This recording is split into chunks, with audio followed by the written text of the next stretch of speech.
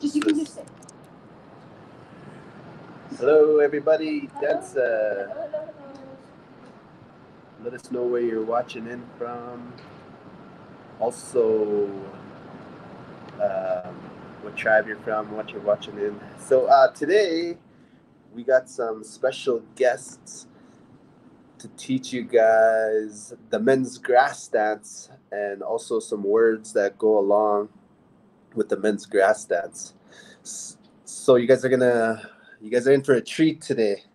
I know you guys seen Repeat After Me program sometimes on Facebook on Powell Times, and we got one of our instructors there going to be teaching some Cree words along with Chris Scribe, who's going to be teaching about the grass dance, and it's going to be really cool because he's going to show you kind of what you would wear with the grass dance, and then we got our Cree teacher going to teach you those words on how to say those certain words. So just to say hello to some people from Pueblo, New Orleans, Six Nations. We got some people in the house. So thank you guys for popping in here today. So without further ado, you guys probably don't want to hear us, but this is my wife, Marissa, as well. Say hello real quick to everyone. Dansa, my name is Marissa, and I'm so excited for Dance Troupe to be a part of this evening with our friends Chris and Julia. So I'm so excited for everything that we're going to learn in the next hour. Mm-hmm. And Wendy says, "Repeat after me" is my absolute favorite. I love her. Yay! Me too. Then you're gonna really love tonight. Tonight's gonna be really awesome. So we're gonna change the screen around so you guys could see who we have here today for you guys. So you guys could say hello, then they can see you and they can hear you now. So you guys are on. Danse. Julia nitzigas with Max Sagan Otinia and Nitami Hakukanis to come and share whatever language I can. I know I'm gonna have some trouble with some of the words, so you guys just bear with me and I'll do as best as I can. Hey, Mustas. Konabi. Nam Koda. Togahe Amani Amachiabi. Danse. Gumagante Scribe Nitsigasan. Keneseo Sipi Uchinia. So we're super happy to be here. I'm ecstatic that I get to sit beside this very old, very elder woman here that has a lot of knowledge and teachings, and she's gonna come help us out here with some language stuff. This is actually Nsegos. To me, this is my mother-in-law. So I won't look at her until she starts to act non-Indigenous, and then I can look at her. So very, very excited, very happy to be a part of this teaching and share. As we go, repeat after me with Julia, the ultimate Facebook famous repeat after me Cree language instructor. And this is going to be fun. This is going to be exciting. I guess what we'll do is we'll start with just one word and just kind of ask you, what's the word that you would use when you in a Cree language to describe a powwow? Botsamoan. Botsamoan. Botsamoan. Botsamoan. Botsamoan. Like a powwow dance. Botsamoan. Botsamoan. Or you can say ibot if you're talking about something there's having a powwow someplace else, you would say ibotsamoan. Ibotsamoan. Ibotsamoan. Ibotsamoan. Yeah. So the word, how would you describe a Sioux person? Someone from Mosquito. Potak, yeah. So potak, potsimo. Yeah, potsimo kind of. So how would you say dance? Me, where I'm from, because the words are different from each area where you're from. You got to remember that. Mm-hmm. You know, ayaninan huti daski makusage kind of dance, like just like a dance move, like if you're dancing to music and say hip hop. hip hop music, you would say mimito, Mimito. mimito, Oh, mimito. mimito. But if you're dancing power, you would say otsimo. And if Okay. you're saying like say a Sundance, you would say imparisimo. Buenísimo. And then like a round dance is ipiti, ipiti. So it depends where the people are from. From my area, that's how we say it. Ah, very good. Uh-huh. So part of this, part of these teachings, and part of this is that our Cree language, and you can tell us if this is, I mean, this is true, but our Cree language is very descriptive. It Uh-huh. describes. Yes. So in your mind, you think of actually what's going on and what's happening. So this comes to the history of this dance that we're going to share here. Um, this dance, I'm Nakota. I was raised Nakota, and I'm also Cree. I'm Nakota from the Carry the Kettle Nakota Oyate in Treaty 4 territory, south of Regina, and I'm also Cree, Swampy Cree territory in Norway House, Manitoba, Treaty 5 territory. But I was raised in Treaty 6 territory, so in Poundmaker Cree Nation, and very, very proud of all of those communities that I call home. My I was raised by my grandmother, and my grandmother, um, very strong Nakota teacher. And one of the original dances for the Ocheti Shakoi, the Sioux people, was this understanding of this grass dance. And this was one of the first dances that came and associated with powwow, was that grass dance. And when we came up to deliver this and trade it and share it with our relatives, our Shia relatives, our Cree relatives, they described this dance in a descriptive way as the Sioux dance, at the Sioux's word, but they were describing this grass dance. And there's a whole bunch of parts and meanings to all of this dance, and there's no way that we would ever really just be able to get through it in 1 hour. But we're so excited here to add language as well as history, as well as sharing some dance with everybody that's listening here. And I'm excited for this because I never actually got a chance to do this before. Usually, my mother-in-law and I, and Sigus and I, we don't get along, and don't we always argue back and forth, but we're gonna remain kind and nice to one another as we talk. No, I'm teasing her because we always get along pretty good. So we'll start with a little bit of history, okay, and a little bit of the origination of this dance and where it comes from. And you have to understand that a lot of what we have as Indigenous people was gifted to us. Whether it's from somebody gifting us something beautiful, whether it's the Creator gifting us with dreams, whether it's these songs that come to us from our ancestors and some of that stuff, we're gifted a lot of what we have. And because we're gifted these things, we don't own them. There's no ownership on it. It's a gift that we have to share with one another. So that's my first question to Miss Repeat After Me is how would we say gift in the Cree language? Like for like the gift, like say when I was growing up, a gift is immediate. You're giving them immediate something. You're just giving them something. But say you got a Christmas gift, and then okay, we have put them in.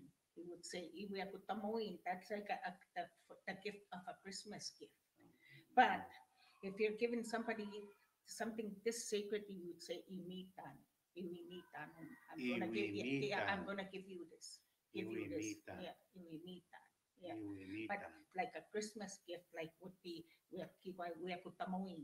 We have put them in, like it's like what are you hanging if you really describe that word? Yeah. What are you gonna hang me? Yeah. Like, so I mean that goes to a story I have about my mother-in-law giving a Christmas gift. She has her first granddaughter at Christmas time. her first granddaughter got a great big toy castle. It was probably about this high to the ground, and all the other grandkids got socks. You know, so don't believe that's him. kind of what we go with, I guess, right there. Don't believe him. Okay. Yeah, but we know who she loved the most at Christmas. So that's how we say gift. I mean, that's a beautiful story. There's different ways. There's Christmas gifts, and then there's something very sacred that's given to us. And how do we say that again one more time? If for a Christmas gift, we would say, I'm asking you, what are you going to gift me for? Like, if I was talking about like the Christmas season, like a gift, a present, but if I wanted to give you something, I would say, I'm giving you this. Yeah, All right. So this was gifted. This dance that we're going to talk about, this grass dance, was gifted to an individual, and this is the story that I was told. And there's a bunch of variations on it. But go ahead. And another thing too, like say somebody gifted you this. The other way you can say, inuti asumitan, inuti asumitan. Now you carry it. You carry it on you. Like I had it, now it's yours. Now you asumitan. Okay. Yeah. But you can't give me stuff that belongs to me already. I know, that's just a I brought you that, remember? Yes. Okay. So this goes to the story. So this gift that was given, we have to remember that life on the land and life a long time ago was difficult. It was hard. We didn't have all of this beautiful, easy accommodations like on the wall here. There's a thermostat. I could really test my mother-in-law and ask her, how we say thermostat in Cree, but we didn't have those things where we just turn the heat up. We didn't have these lights to turn off and on. We didn't have these things. We had to work for all these things that we had, and it wasn't easy. And a lot of times we went through hard and difficult times. So this story that I'm going to share with you is about one of those hard and difficult times.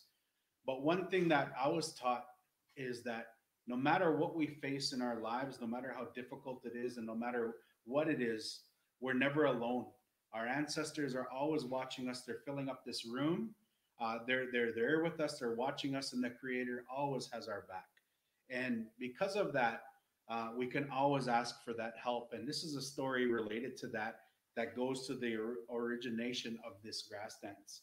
So there was a boy who was sick. He was very, very ill.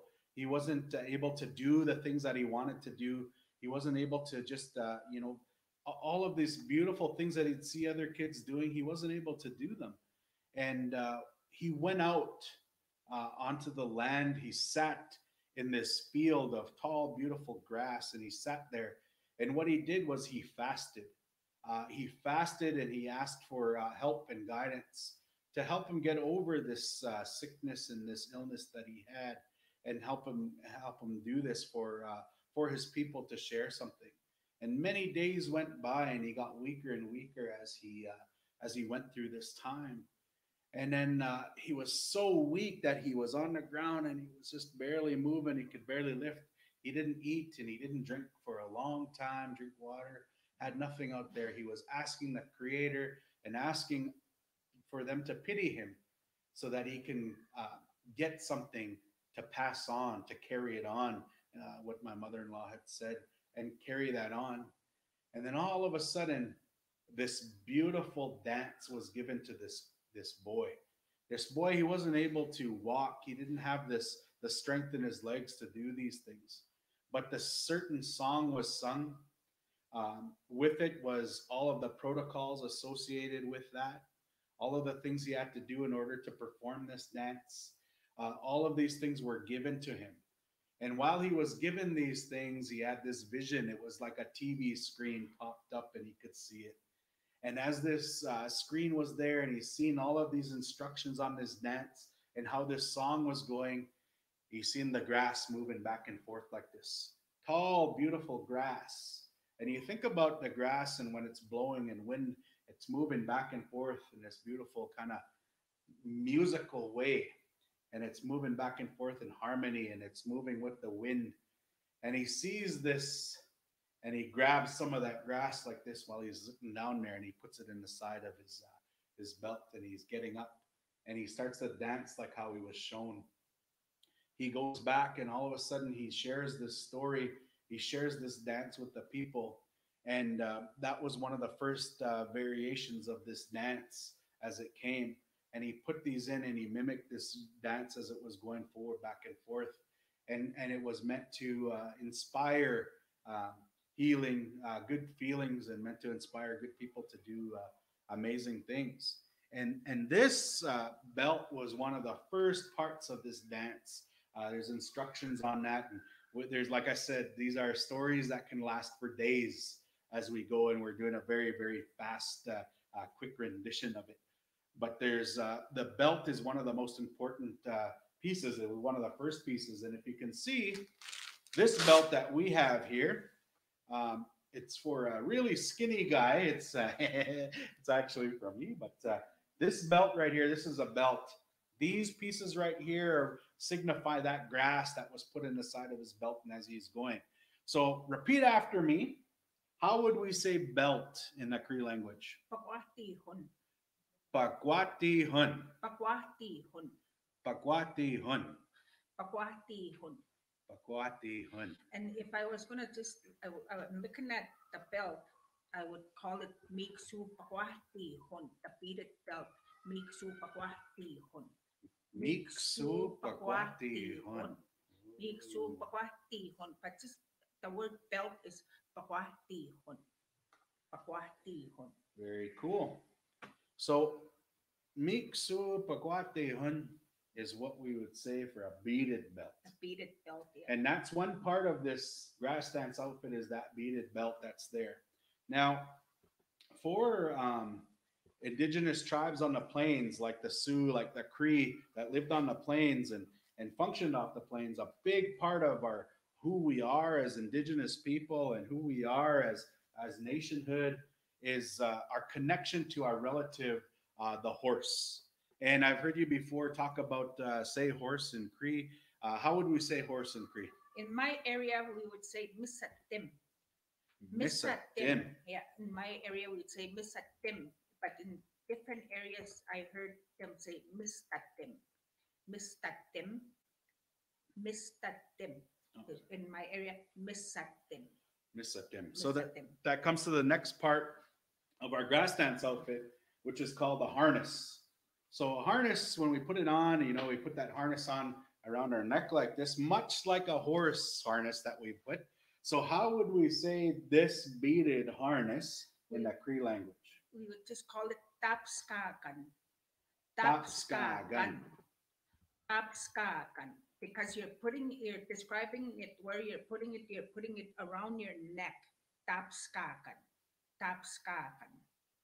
Very cool. Tapskagan.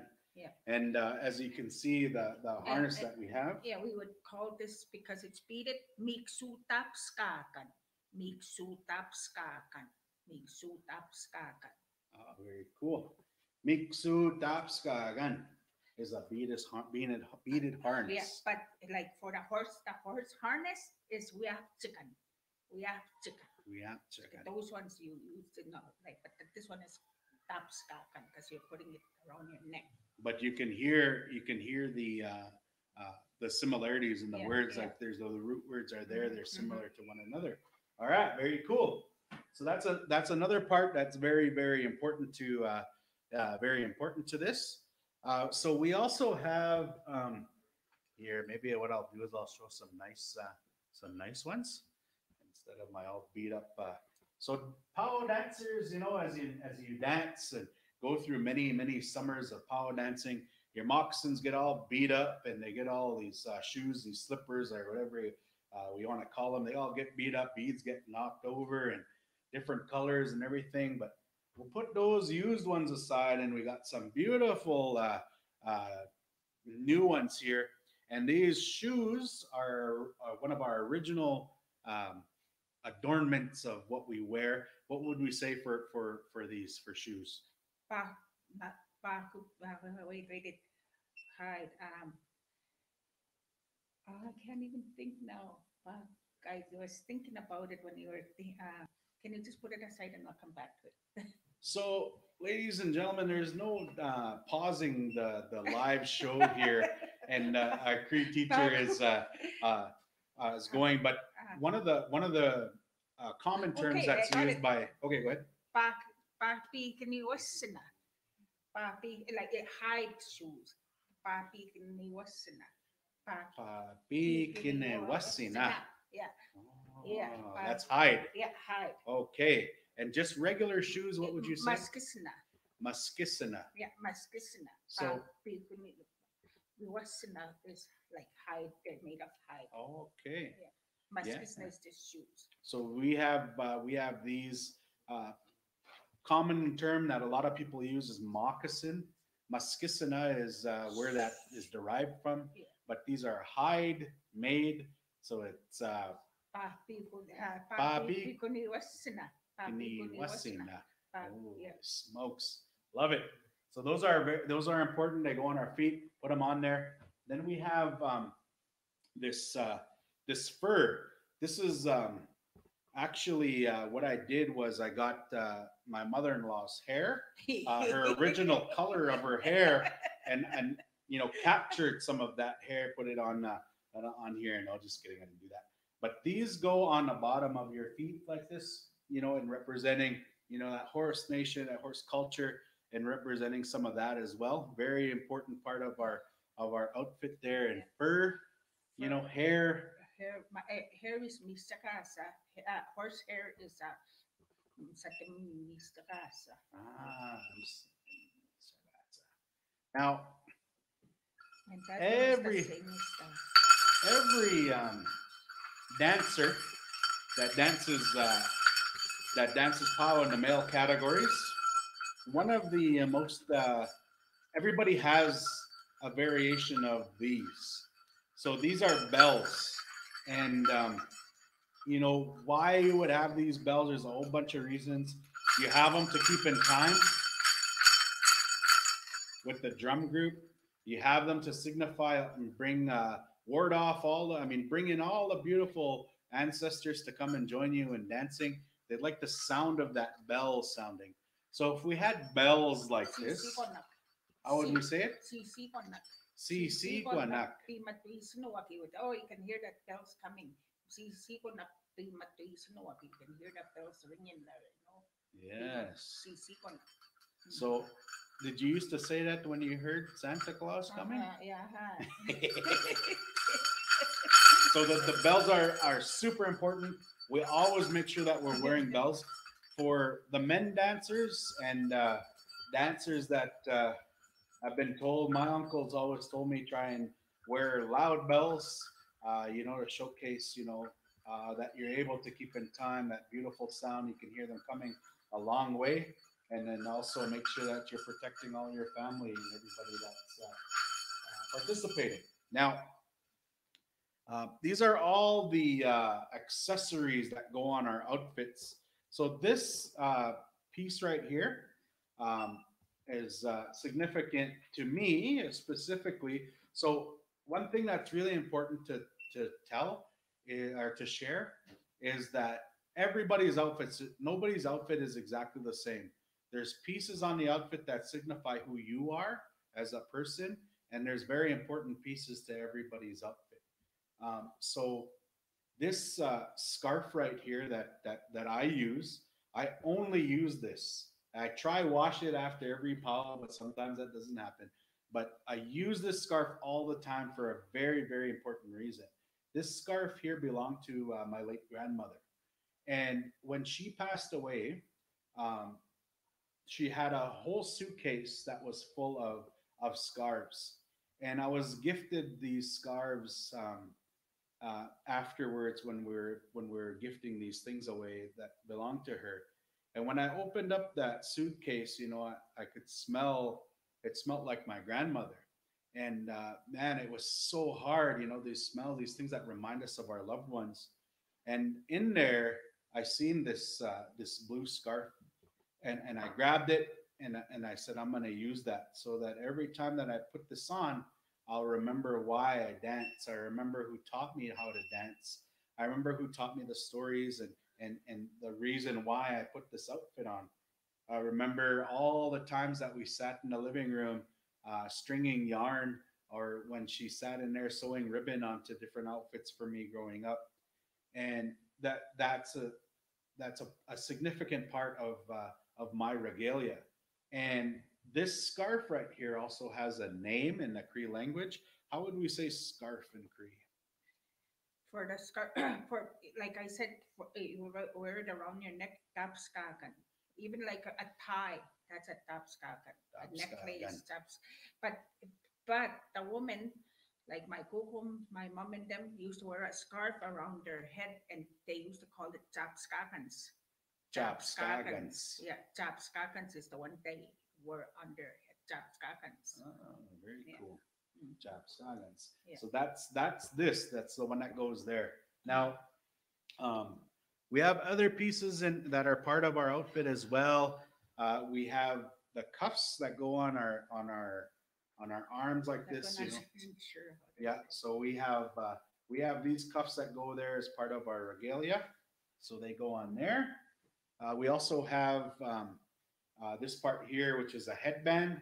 So your headband gets put on. I don't know if you got a word for headband, Yeah, but because they just have to describe what it's used for. Just on yes time, like just yeah. So that's what we would have our headband, and again signifying just different things coming down. That part is there as well. Now, um, we have a couple of things here. This is what this is called actually a roach spreader, and it goes in your roach, holds your feathers as they stand up on your regalia. Again, specific to who you are, uh, all of these things have different meanings. So these are porcupine scalp lock. My adopted mom beaded that for me, and this represents our battles and our warriors that we went to war with. Um, in 1989, I was just a young boy, and I was in a tornado, outside in a tornado, and it destroyed our house. It destroyed where we lived, my grandmother and I. And one of the things that we found and we retained was a drum, a hand drum that was made, and it was cracked and it was ripped in the tornado, but it was the hide was still there, and we kept it for many years. And then just recently I found that drum and that hide, and it was all kind of beat up, and I asked about that drum and how old it was. And here in 1974, my grandmother and my mushum, my grandfather, uh, they scraped this hide, they tanned it, and they made a bunch of drums for the residents in where they lived in Portage la Prairie. And this is the drum that they kept. So I used the hide that was remaining on there, because the drum wasn't being able to use anymore, and I made myself a roach spreader that I'm gonna keep for myself and my family, and then also made all of these little things that hold my feathers as well on here. So this rawhide is all part of that. It's really cool because um, my grandfather and my grandmother made this. They created this. And 1975 was a long time ago. If you subtract 2020 minus 1975, you'll get the date. So you kids that are listening, you can do that as part of your math assignments for the day. Um, so this is gonna go now onto the next part of our what we're doing here. So these are way back in the day in the 70s. My mother-in-law used to wear these kinds of pants, but they were really skinny on the top, real skinny, like skin tight, and then they'd go out like this into what's called a bell bottom. Yeah, so my mother-in-law used to wear these kind, and they asked me, what kind of pants do you want? And I said, I want to honor my mother-in-law, and I want to honor her time in the 70s and flower power and all that stuff. And And I'd like to, and Google flower power, kids, find out what that is. Or ask your parents, you know. But bell bottoms, how would we say pants in Cree? Mitas. Mitas. Now, mitas and these bell bottoms, you know, that you used to wear, you probably still have a few of them. But how would you say bell bottoms? Maybe Pekotas, no papakutas, or something like it's flared out. flared out. So any word. So there is one thing that's really cool about Indigenous languages is if you can describe it, there's a Cree word Yes, for it. yeah. There's no such thing as a word that doesn't exist in the Cree language. If you can describe something, you can make a Cree word Yeah, for it. you just look at Okay. it and then you just look at the what's happening or look at the whatever you're looking at or how it moves. You describe it like what it's used for or how that word is moved. Like say for that pants when you're asking me how do you say like bell bottoms, you have to describe okay how do you say it's flared out and then you just say in Beautiful. yeah. Awesome. So those pants that goes on there. The next part of this regalia that we would have is this right here, which is a shirt, a dance shirt. You know, you have all of these, and like I said, Horse Nation. There's a couple guys, warriors that are on here, and a really cool thing is that the Nakota people and the Cree people were relatives, were allies at one time, and continue that allyship throughout our lives. So some of the words are similar. So the word for warrior in Nakota is akichita. That's our word for warrior in the Nakota language. And what would the word for a warrior be in the Cree language? Not the same. That's a man, but women could be warriors too. So the words are similar, but this is a shirt. So how would we say shirt in Cree language? Pagwayan. Pagwayan. Pagwayan. Pagwayan. Pagwayan. Yeah. Pagwayan. Now, just a quick story about this. We have fringes, so these are eagle feathers, eagle plumes that are on here.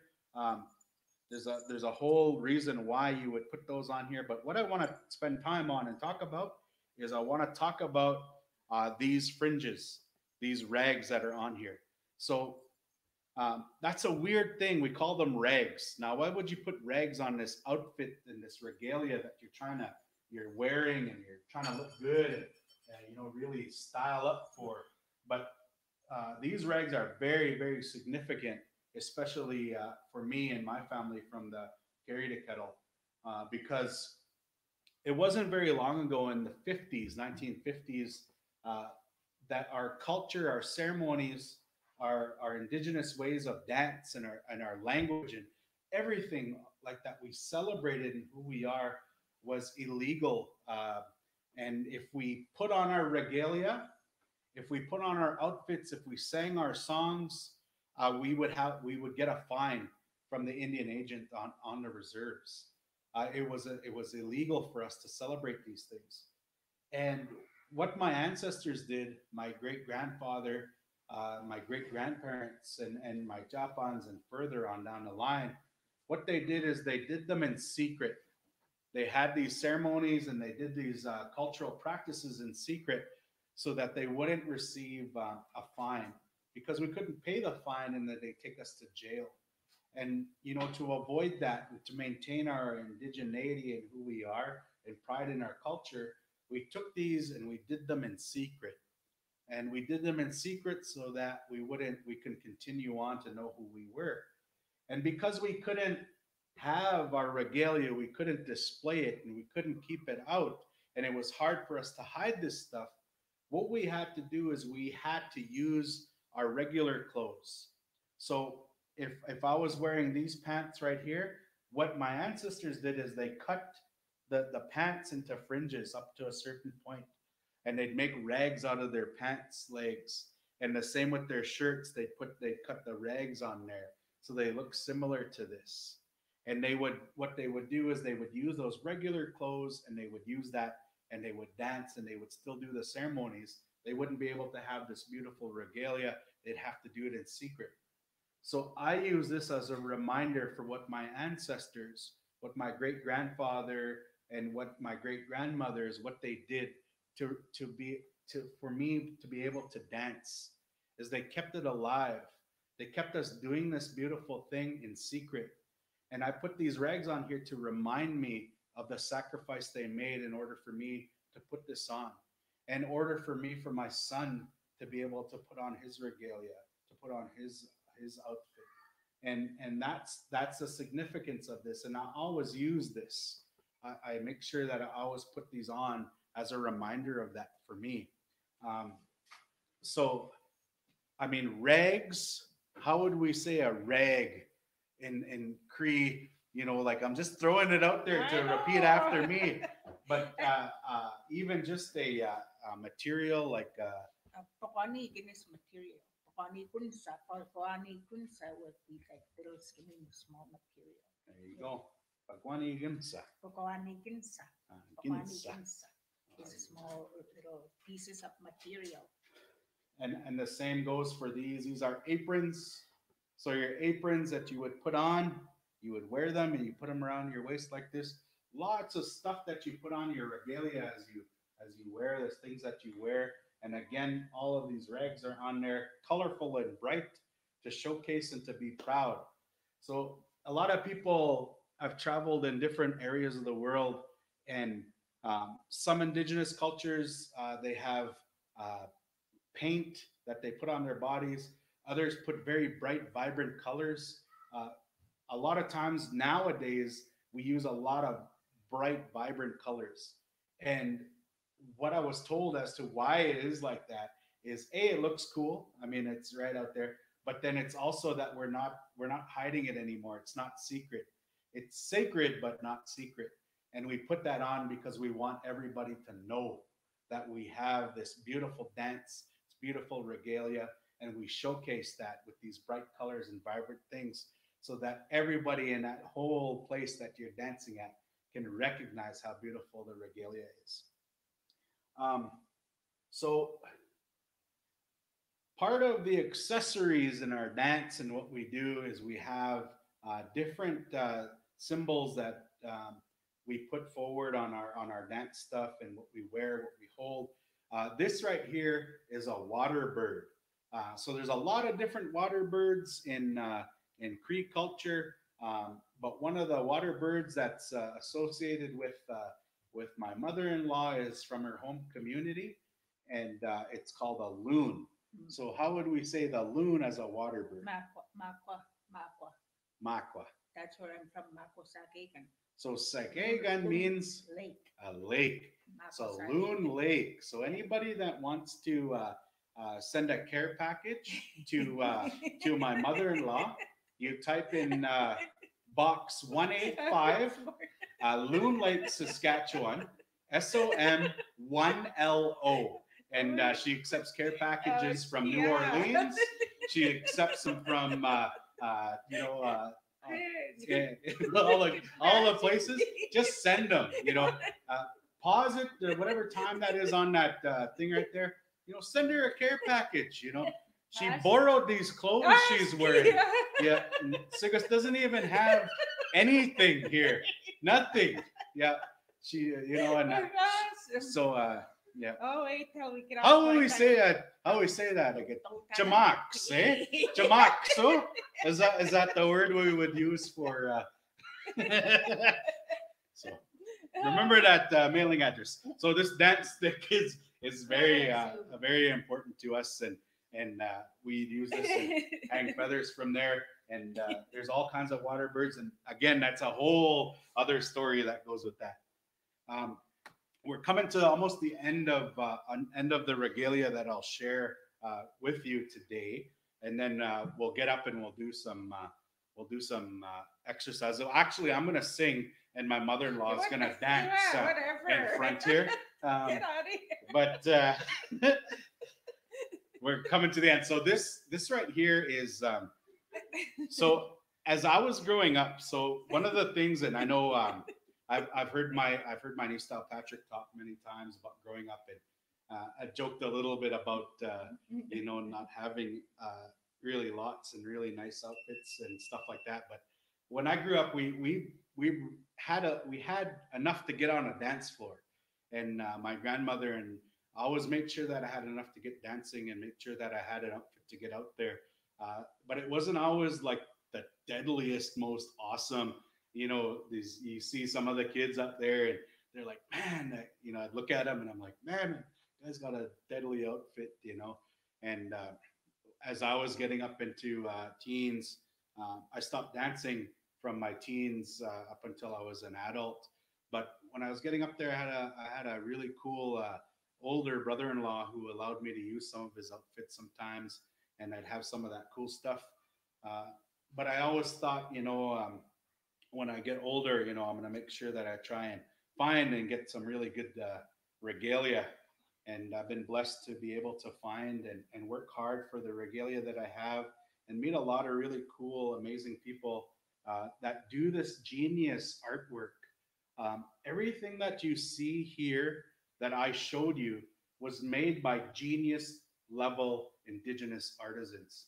And I I'm not kidding when I say genius level, because the amount of effort and work that it takes to create these pieces of this regalia is hours and hours of time, and not everybody has that ability to do that, and not everybody is able to do and make these things.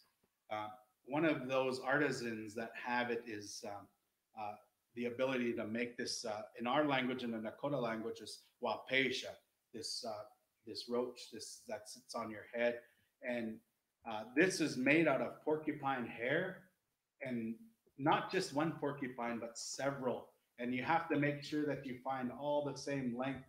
Takes a lot of time to sort it out, takes a lot of time to create it, and it takes a very special artisan to make it, and there's only a few people that are able to do this type of work. And these artisans that make these things, I know who they are, and their relatives are their friends of mine. The White Horse, Tina McAdam, Rachel MacArthur, T.J. Warren, just all of these different people that do this amazing work. Richard Street, creating these arts and these forms to allow us to dance are just phenomenal. And all of these things that we have and that we adorn ourselves with, um, they are uh, an extension of who we are as Indian people. It's not something like Halloween is coming around the corner, and a lot of people are buying costumes in the stores right now. A lot of people are going out and getting costumes. You put on a costume to be somebody else. Like my mother-in-law here, she's going to get a costume as a witch. Okay. And my so my mother-in-law's she's not a witch at all. She's very kind and nice and amazing human being. Um, but she buys that costume to be somebody else. Us, when we put these aren't costumes. We're not being somebody else. This is an extension of who we are as Indigenous people. This is an extension of what we are, and what we represent. Um, so any English term that describes that extension of who you are, regalia is a royal term when you put on royal clothing. An outfit is just something that you put on, and when you're going out to different places. So think about the terminology in which we use, and what's appropriate when we describe these things. And I think, like, for porcupine, you would say kakwa. Kakwa. Yeah, that's what we call porcupine. Kakwa. Yeah. And the porcupines, they're you would have had on MRSA's sessions here, and some of the professional development she's done, and different things. You'd have quill work and amazing quill work artists I have a little bit of quill work on a piece of my regalia here, but the porcupine quills are our original beadwork. We would use all of those quill work to adorn our outfits, and it's so much work that you probably just watched and you've seen, and such beautiful work. But you can use the hair here that's on there as well, and the colorful hair that goes along the outside of that is deer hair. There's no deer actually that are bright green, so they actually dye them. You know, I always have to put that disclaimer because I get asked that question quite often. And reason I say that is because I expected a question like, "Does anybody have any questions out there?" And I'd expect them to say, "Where did you find a red deer?" You know, and this grade 8 student at a presentation that I was doing quite a number of years ago says, "Hey, I have a question." And she put up her hand. I said, "Yes, how could I help you?" And she said, "What's the difference between religion and culture?" And I'm like, "Holy smoke, is that ever a deadly grade 8 question?" You know, I was thinking about this, and on the spot, I had to think about it. And this is an important one for all of us. And um, I know that my mother-in-law and I had many conversations about this. But my opinion, my thought on it, a religion is how we pray, you know, and our action of praying, the way that we pray to the Creator and how we communicate with God. And our culture is how we live our lives as Indigenous people. And that's the best way to describe them. They're intertwined, you know, they're together. All of this is culture, it's religion, it's how we pray, it's how we live our lives. So everything that I shared with you here today is part of all of that. They're intertwined, but if you have to describe them separately, that's the best way that I could do that. And another thing is for our culture, niho mam tunisukan pukapatitain. Your niho mam tunisukan has to come first in order for you to follow your cultures. Use your indigenous mind. And Think indigenous. that's a really cool word there. And you know, in our mind, and when we're having it, and this is really cool for all of us that are out there that may or may not know. But my mother-in-law her first language was Cree. That was the first language that she ever had, and and because that was her first language, in her mind, and correct me if I'm wrong, in her mind she thinks in Cree, and she has to translate that and come out in English. Yes, and sometimes when I have to translate in English, I have such broken English that some of the words I can't pronounce. And this is a really important lesson, not only for language, but this is an important lesson for so many people. Is if somebody were to come here from Ireland and their first language was the Gaelic language or the language that originates there in Ireland, and they come here and they say, you know, "If you fight for me, well, you got to kill English," and they say it in that accent, you'd be like, "Oh, that's a really cool accent. I really like it." But the reason they have that accent is because they come from a land base and they have a language that's different than English. And we think that's exotic. We think that that's really cool, and we gravitate towards that, you know, because it sounds, you know, like really deadly like that. Mhm. My mother-in-law is the same thing for Cree language. It's because she thinks in that language, because she translates it, and English comes second. And that's a really important lesson to learn. It has nothing to do with intelligence, has nothing to do with not being able to speak properly. It's because you speak multiple languages. It's because you come from a certain land base that's different than the one where the English language originated from. So that's one really important piece that I always like to share with so many people, because we talk with elders a lot of times and we communicate with them in English. But remember that if they're a first language speaker, they have to think in the Cree language, translate it into English. And another thing, like just to speak a little bit about repeat after me.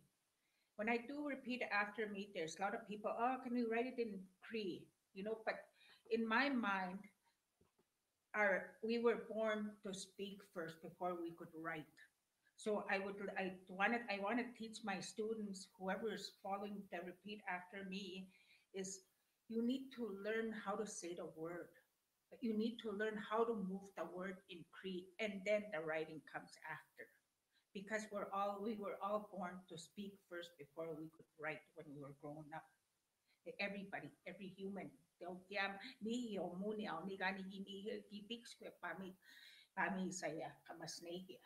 Because I was taught once you once you try write that word. If I was teaching here and I said, okay, write stamp, and then I only taught you once and I told you to write that, and then all of a sudden I took the paper away. Okay, what did I teach you? You probably forgot it already, because the spirit of the language, once that pencil hits the paper, the spirit of the language is gone. That's why you have to learn how to speak first, and learn what that word means, and know how to move it orally first, and then think about writing it later.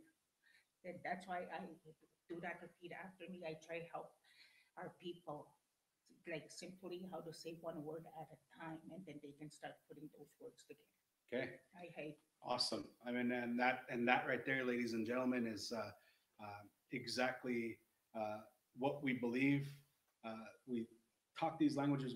Our kids, that are just babies, they're learning language, they're talking, and they're making mistakes. We don't make fun of them. We encourage them. We build them up, and the same goes for when we're learning language as adults. We have to remember that we're learning at that infancy level. We're learning at that beginning level, and saying it and speaking it is the number one thing. And writing, that can come after you're speaking. That'll help you move forward. And I know a lot of language speakers enjoy that writing part. It's after, though. That's what we believe, and we've had that conversation many times. Yeah. So we're gonna end. We have about 5-ish minutes or so to end this thing. But my mother-in-law and I are gonna dance. Okay. So we're gonna get up and we're gonna dance. And she is a phenomenal jingle dress dancer. But anyway, I have videos that I will show at some point in time of my mother-in-law dancing jingle. Anyway, before I go, I just wanted to say Kisaki Nawa. I love you all. Kisaki Nawa. Say it with me. Kisaki Nawa. Love you all, and muistas. Remember, there is no goodbye in our language. We just say muistas. We'll see each other again, or cross paths again. Okay, bye. Okay. You sure you're not gonna dance? Okay. Nimito. Okay. Now, this is everything's kind of around here, and I'm normally I'm a lot skinnier, but COVID, so we have to put on some COVID kind of moves here. But what I wanted to do and what I wanted to share is just this teaching that I was told about this grass dance when we dance. And you can do anything that you want. Okay, so we're gonna start with this very cool dance that my daughter absolutely loves right now, and it's called Savage Love by Jason Derulo. And how that goes. Savage love, don't somebody, like that whole piece. So that TikTok, that famous thing, how that goes, looking like an angel, but you savage love. Like I'm a deadly singer, by the way. The thing about why I'm talking about TikTok and Savage Love and Jason Derulo, the reason why I'm doing that is because they do the move. I don't even know if I'm doing it right. I'm too old for TikTok. And they put the hand up and they go down, and then they do it on the other side as well. Put the hand up and do that. What that is kind of like a grass dance kind of understanding, because whatever you do on one side of your body, you have to do on the other side. Now, why do you do that? The reason why we do that, the reason why it's that way, is because when we're dancing, we're putting on this regalia, people are watching us, and we have to make sure that we maintain balance, humility, pride, that we maintain balance between our mothers and our fathers. We maintain balance between our identity and our culture. All of the balance in our life, the good and balance with the bad, and thinking about all those things, that we represent that whenever we're putting on this beautiful regalia. Now, whatever dance it is, whatever step that you're making, you have to remember that balance is an important part. Okay, just like savage love, just like that. They're doing it on both sides, and that balance is there. And then we think about that balance as it interprets into our dance moves. And we're thinking about, as an example, we're thinking about that grass that's swaying back and forth, as it's going. Okay, so one move that I usually like to do, and I'm not a very, very fast and spin reel all ways dancer. I'm not exciting. I try be smooth. Okay, so I'm not the super most exciting guy out there. That's for my brother Terrence. But for me, I always try to make sure that I try to be as smooth as possible. So we think about smooth, and that's about balance as well. So coming on one side, and I'm thinking about that, moving my shoulders back and forth, and the dancing is going, and then I'll switch to this side, and then I'll do the same thing. Okay, so as we're dancing, we're doing all of those things on one side to the other. Okay, so we're moving our feet like this, thinking about our arms and how they're moving. Then we'll move to this side, thinking about our arms and how they move together. Okay, and you can do all kinds of moves, whatever you're feeling, do it. As long as it's keeping in time with the drum, you move your feet. You can kick like this, back and forth, put it down, kick like this, back and forth, and doing all kinds of moves like that. And the basic power step, 1, 2, 1, 2, 1, 2. Whenever you're thinking of what you need to do next, do 1, 2, and then think of a move. Spell your name, however you want to do it. So with that, ladies and gentlemen, thank you. And thanks to my mother-in-law for being an awesome Cree teacher and sharing knowledge with us. And I hope you enjoyed what we did here. Hi. Right on, right on. Give them a round of applause out there in Facebook, YouTube land. A round of applause is basically just a like, a share, a comment. And we want to thank you guys for, taking some time out of your day to hang out with us. Hi, Karen. I'm so happy you joined today. We got Karen Hinton say thank you guys so much. We got a Facebook user saying thank you for sharing, guys. I really hope you guys enjoyed this. If you guys want more of this kind of stuff, let us know. Write it in the comments. Kind of anything else, kind of workshops that you guys would like for online things like this. Because I know a lot of you guys are stuck at home and you're wanting some of that learning, and this is like one of the perfect places to do it. So the two people that we had on here, you could find them if you looked up Repeat After Me on Facebook, and you'll find them on YouTube. We have it on our Powwow channel. She has her own Facebook page as well, Repeat After Me. And Mr. Chris Scribe, if you look up Think Indigenous on Facebook, you'll see a lot of his content on there. He runs a really awesome organization called Think Indigenous. They when the pandemic wasn't on, they had this awesome conference, and people would gather from all over the world actually, and they would come to Think Indigenous and they would learn. So we're hoping that can come up soon when things get a little bit more normalized out there. But so also it says here that the website is thinkindigenous.ca, so if you get a chance to that one, that we have medicine bags available at my office, so if you just want to message me after, I can hook you up with that. While you guys are still on, because there's so much comments coming in now, if you had any questions, we do have them here in our little studio. But if you did have any questions, I can make sure that I ask. But roaches, I want to learn how to make those, but I might have to hunt for some porcupines in a good way. Yeah, that'd be an awesome workshop. I love everything that you guys put on through Facebook. Oh, thank you so much, Karen. I appreciate you so much. So, yeah, thanks, guys. Gino wants to learn about lead singers and song makers. Definitely a workshop that we could probably. So what you want to do is keep checking back on the Facebook Red Deer Aboriginal Dance Troupe. page, there's a lot of workshops that happen on there as well. Quill work, they did medicine bags, moccasin making is coming up, and we'll be wanting to share that here as well. So I think we're coming in for a landing here. So just want to say, like my mom said, Sagitin, meaning I love you, and thank you guys. We appreciate you. Get that to me, man. And again, thank you, Troop, so much. I'm so happy you guys enjoyed yourselves. The next practice is in person. That will happen on November 10th, and it's still at Festival Hall.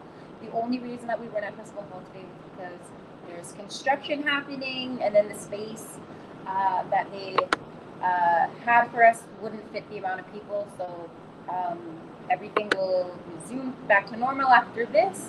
So I can't wait to see you guys in a couple weeks, and just stay tuned for all the other workshops coming out. Thank you all so much. Have a good night. We'll see you.